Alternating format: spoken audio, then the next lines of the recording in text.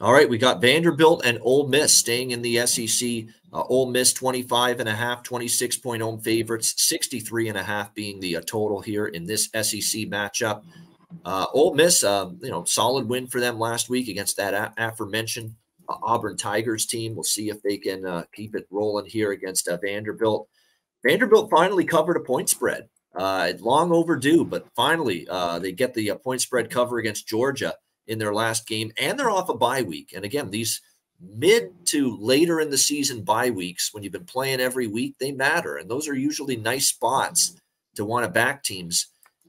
I'm tempted by Vandy here. A little bit I am.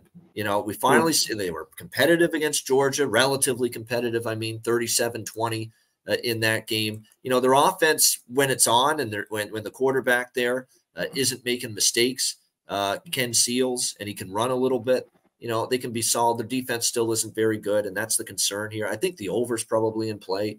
Ole Miss should be able to score on Vanderbilt. And I think Vanderbilt can put up some points. Hell, they put up 20 against Georgia. If you can put up 20 against Georgia, you can probably get yourself to 24, 27, 28 here against this Ole Miss team. So I like the over.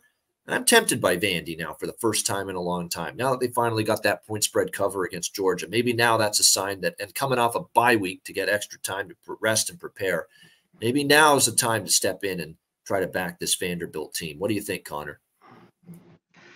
Yeah, the total's a little bit higher than I want. Vandy's been able to get over basically 6 or 7 in a row, depending on what that Wake one would have pushed.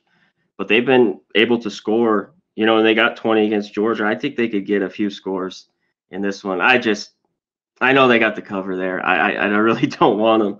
I feel like I need over 30 to maybe even look Vanderbilt's way, even off the bye. But Ole Miss coming back home could be a little bit flat. And sometimes that offense is like, what's going on? They don't look all there, and then they can just turn it on. So, yeah, and it's just a little bit high. It's probably a game I don't get involved.